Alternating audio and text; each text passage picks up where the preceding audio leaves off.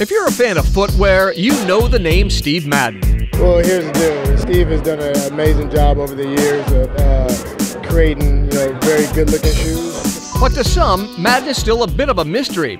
Something the new documentary, Madman, the Stevemadden story, just might change.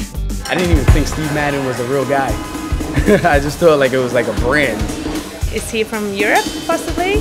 He could be gay, but that's all right.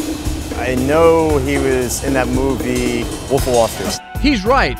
In Wolf of Wall Street, Leonardo DiCaprio played Jordan Belfort, who took Stevemadden Shoe Company public in 1993. But Madden wasn't head over heels with how he was portrayed. I was kind of nerdy in that film, and you see that I'm not a nerd. Nope, definitely not a nerd. As locals learned at a recent screening of Madman in Redmond, Madman explores the sometimes turbulent life of the famous shoe designer who, if you can believe this, got his start by selling his first creation out of the trunk of his car. I was a clown.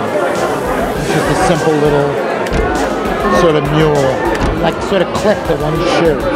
That first design was called the Maryland. Now, nearly 30 years later, you can't go anywhere in the world without seeing Madden's designs walking the streets. And it turns out Seattle played a big part in Madden's early success. Nordstrom was the first big department store to buy his shoes. Oh, it's great. It's fun. Dream come true. Nice big town, very important town for me in the formation of the company. Stevemadden didn't get to where he is without struggle. In the film, he pulls no punches about overcoming addiction and spending time in federal prison. They'll see a guy who is tremendously flawed, who somehow overcomes it, and is still trying.